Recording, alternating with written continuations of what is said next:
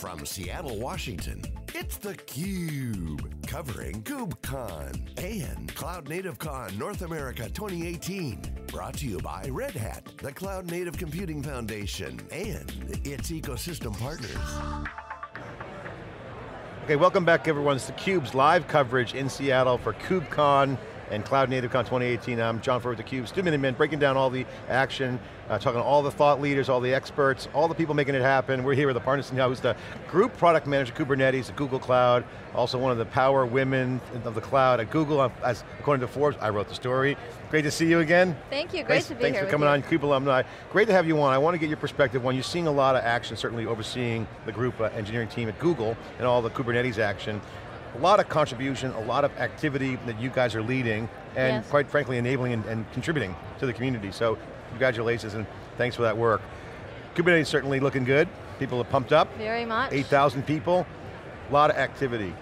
A lot of new things around that you guys are always kind of bringing into the Istio, Knative, a lot of things. You gave a keynote. What's your focus here this year? What's the message from Google? Yeah, well, as you pointed out, this is the largest KubeCon ever, 8,000 people, 2,000 on the wait list, and people are telling me here that this is here to stay, right? It's in the early majority going to the mainstream, very much like you kind of think about virtualization was 10 years ago. So that's the momentum that I'm seeing here, that I'm hearing here. My keynote was about the community, thanking the community first of all. So I talked about how open source really success is contingent on contribution. And so I started by showing the contribution over the last 1 year, the companies that are contributing, and 80% of contributions are by these 10 entities. One of them is individual contributors. 40% I think was Google, which is still staggeringly high. And then the next highest was Red Hat. And so I think in many of the keynotes we've been calling out the contributors because it's really important. 1.13, the 13th release of Kubernetes shipped last week, a lot of stability, a lot of GA features, and the uptake in the enterprise. The other thing I called out was just the amount of job opportunity in Kubernetes, 230% growth in the last year. You see here so many customers that are here to talk about their experience, but also they're here to hire. And they're recruiters on the floor. So it's been, I think, a huge economic value add, and we feel very proud of that. Aparna, that's a great point. We've been talking about the end users. I always love, there's a job board right outside the hall here, and it just covered, big giant whiteboard there. Can bring us inside a little bit. I mean, Google's always fascinating. People, what's the hiring situation there? What's your team looking like? Is anybody smart enough to actually go work there? Google, I think we've been very, very fortunate in that we've had the original Borg team that started the Kubernetes project, and so we have a really, really deep bench because we've been running containers since the beginning. So now 15 years of experience with that, which many people tell me, I think that the reason that Kubernetes is so successful is because it's not new actually. Right, it's been tried and true at scale. So, we have quite a bit of that, but we've been building this community, and a lot of folks have been hired in through the community into Google, and really amazing, amazing people. The thing about we had Brian Grant on yesterday and Tim Hockin, who's talking about some of those early Borg days. Yes. I want to ask you your point about the hiring, because I think this is an interesting dynamic.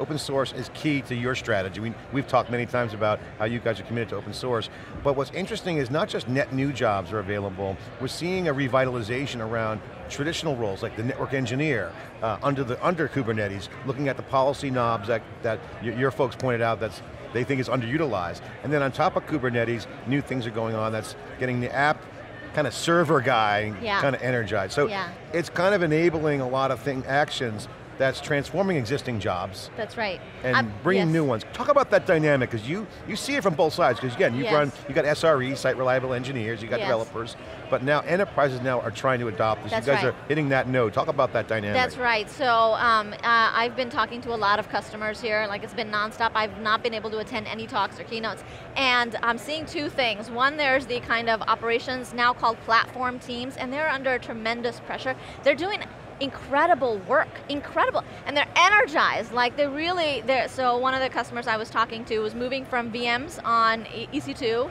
to containers on GCE, on Kubernetes, Google Cloud. And in the last 1 year, they looked, honestly, they looked miserable because they have worked so hard in doing that transformation, turning their application from a VM-based application into containers. But you could also see that they were so happy and so successful because of the impact that it's had. And then I asked them, so like, what is driving that? This is a different customer, and what is driving that? And it's really, as soon as they get that environment, up and running, and this is a large enterprise bank that I was talking to, this other one, their developers are just all over it, and they have hundreds of services running within 6 months, and they're like, well, we just got this platform up. We still have to figure out how we're going to upgrade it, but so those are the two constituents. Yeah, the developers continuous integration are super happy. and continuous delivery changes the makeup of how teams work. So that's one thing we're seeing here, and the other one is just scale. So that seems to be the area. Now I got to ask you, as you guys are doing the work on the enterprise side, I know you're working hard. I talked to Jennifer a lot, Jennifer Lynn as well, and we talked before. You guys are doing the work, but there's still a lot more work to do. Where do you guys see the work for this community, value opportunities for participants in the ecosystem to fill white spaces? Where are the value lines starting to be drawn? Can you comment? I see 2 or 3 different areas. One of the areas is, of course, hardening. And that's why Janet Kuo gave the keynote about Kubernetes is boring, and that's a good thing. And that's been something we've been working on for the last year at least. Adding a lot more security capabilities, adding a lot more, just moving everything to GA, right? And adding a lot more hooks into enterprise storage, into enterprise networking. Building up the training and building up the partners that'll do the implementation. All of those things I think are very, very healthy. Because I see them, you probably talked to the CNCF, they're helping a lot with the certification and the training. So that's one piece of enterprise adoption. I think the other piece is the developer experience. And that's where a lot of the talks here, my keynote as well, I demoed Istio and then Knative on top of GKE. The developer experience, is ultimately this whole thing. My perspective, this whole thing is about making your developers more productive, and developers have been driving this transition. Again, going back to those customer examples.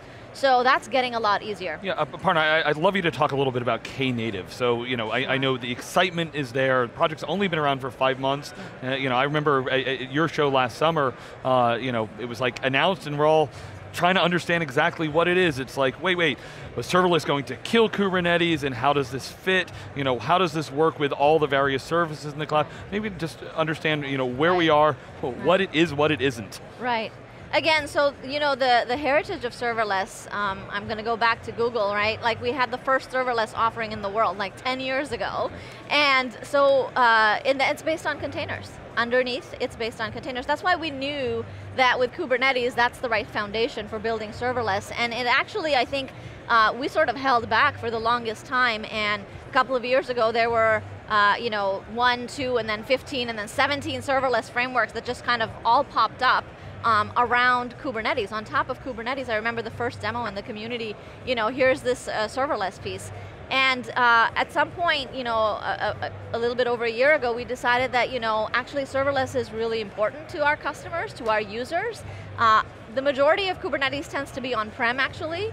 And so it's important to them to have serverless capabilities on-prem, so then we need to make sure that it's stable and that it's something that's I think that it's a really important point. I talked to some people that are in the serverless ecosystem that is living on AWS, and they say, you can't build serverless on-prem because then you're racking and stacking and dealing with it, and it's not we know there's servers underneath of it, and it's just system calls and how we consume that, but maybe explain the nuances to how this is important, and we understand there's not like just a solution out there. I mean, service meshes, there's a lot of options out there right now. Yeah, so a lot of things, because this is an open source community, a lot of things comes from the users. So it's when the user says, you know what, I actually need the serverless capability on-prem. Why? Because I've got this developer group, and I don't want them to have to muck with the infrastructure. I don't want them to have access to the infrastructure. I want to give them just a simple interface where they're going to write their applications, and the rest is taken care of for them, right? And then I want to be able to bill them on a per use basis. And so it's, yeah, there's someone managing the server, someone building actually the serverless capability, and that's the platform team. That's the guys I talked about that are working very hard these days, happily, but working very hard. And these are new personas, by the way, in the enterprise. This is a new kind of re-architecting of how enterprises are creating value. This new platform teams. Right. This is the opportunity. Well, I got to ask you, you know, everyone who watches theCUBE knows I'm a big fan of scale. Love Amazon scale, I love Google scale, I love the enterprise market, and I want to get your thoughts. I want you to take a minute to explain the culture at Google Cloud, because it's a separate building, give you an opportunity to share that you guys are working hard to go after the enterprise. It's not like a new thing. But the enterprise is interesting. You know, it's not so much the best technology that wins, it's grit. It's almost like a street fight. You got to go out, and you got to go win those battles, get all the work done, hit those features. You can't just roll into town and say, you know, we got great technology, we're Google. You guys recognize this, and I want you to share the culture you guys are building and how you guys are attacking the enterprise. What's the guiding principles? What are some of the core tenets? Yeah, so you know that my entire life has been spent in enterprise software. I do think that enterprises respect Google Cloud. I mean, I work very closely with them, and they respect certainly the engineering prowess, like, wow, I need that, right? Especially, you see all these enterprises that are being transformed by technology, their industry is being transformed by technology, whether that's in transportation, or it's in retail, or it's in media, and they want the best. They want the latest. Right, and they also don't necessarily have the skills, like you said, right? So they're looking for a partner that'll both help them skill up, but also like provide them all of that guidance. And you know, the one thing, and you asked about culture at Google, I think we are a revolutionary company. We are willing to do lots of things, like, you know, lots of things that you wouldn't expect. And that's why, you know, you saw GKE on-prem from my team, right? The first kind of Kubernetes on-prem offering from a cloud provider. Managed by a cloud provider, and that's really, you know, I mean, we've seen tremendous interest in that, tremendous feedback from our users and new customers, people that, you know, hadn't thought about Google necessarily before, that have said, wow, if you're gonna come and help me on-prem with this, I'm ready. You know, give it to me now. Because I trust you, and I know that I want to go to the cloud. So it's the right step for me, you have the right incentives, right? And you're the open cloud, which is important to me because I may want to be multi-cloud. So that's the piece that is, you know. So you got the enterprise chops, you've been there, you know your whole career there, I know Jennifer as well, a lot of people you guys have hired. Right. The good news is you've got a market that's changing. So you don't have to come in and replicate the old IT. So that's an opportunity for Google. How are you guys attacking that beachhead? Because you have the tech. What's the vibe? What's the grit? What's it like there? How are you guys attacking the enterprise? What do you see as opportunities knowing the enterprise of old, and as it shifts to a new kind of method? What's the core? Well, I think about the problems that the users are having. I think about what is the problem that the customer is facing. And then breaking that down and solving it for them. I mean, that's what's important, right? And so some of the problems I see is, one, they need a developer platform, and this developer platform sometimes cannot be in the cloud. When I talk to large financial institutions, there is so much compliance and regulation and just things that have to be on-prem that it has to be on-prem. And they try to move to the cloud, and some things move to the, but the majority, like 90% is on-prem. And so they need an agile development environment, and there's no holding it back, because like I said, there's all this transformation, their developers need that environment today, so you have to provide. That's one use case, like, you know, we provide an on-prem development, an agile development environment, best in class, your developers are super happy, your business is going to do well. The other thing I see, and I see this a lot in retail, but also in hospitality, you know, some of these very kind of, you know, brick and mortar enterprises, is that the edge. They need a solution at their edge location. These are thousands of branch locations. You know, we got this use case with Chick-fil-A, right? And a lot of times this is, a lot of different use cases, but a lot of time the common thing is that they're collecting data, they're doing some processing at that site, and then they're doing further processing in the cloud. And so it's a connected, but intermittently, it's not always connected, intermittently connected environment. So that's the second big use case, edge retail, or just edge. There are so many, for me it's one of the most exciting, there's so many examples of that. Yeah, awesome. I mean, Aparna, first of all, just so many goodness. I want to say thank you to Google because everything from, I heard at the show, Google wasn't giving out swag because it actually went to charitable givings instead of spending that money. One of the things we always look is open source is, how much more value is being created for the ecosystem, not just the vendor that started it. And it is a really tough balance, and we've seen it failed many times of, do you step too far back? How much are you engaged? How do you strike that balance? For the last 5 to 10 years, we've been saying, where is the independent place where we can have like that conversation about cloud? We think we found it at this show. I mean, we've been here for 3 years now. Google Cloud, phenomenal event. Our team loves to be there, but this feels like overnight has turned into, oh wait, here's the show we were looking at to have that conversation, have that commons where we can come together, and there's so many, the diversity of people, the diversity of projects in here, many which have, very disconnected from original Kubernetes and everything, so it's been fascinating to watch, and I have to imagine your team, is, when you watch that first piece go and then everything that's built around it, is got to be amazing. My team loves this event. We have literally, I think, 300 people here, and a lot of them are core maintainers. Everybody is a contributor, but they're core maintainers of the Kubernetes project, the Istio project, the Knative project, and I think the best thing here is just interacting with our users, because this is a developer conference primarily. There's a lot of businesses here, with their kind of director level executives, but primarily it's an action-oriented, hands-on audience. And these customer meetings that I have, we review their architecture, and we're like, it's an engineer-to-engineer conversation, and so how can we make that better? And then sometimes they're contributing back, and then it makes the whole project better. Yeah, and the thing too is that it's a developer conference, true, but what's interesting about the evolution of open source as it modernizes, those end users are developers. So the end user aspect of the show is the developer piece. That's right. It never used to be like that.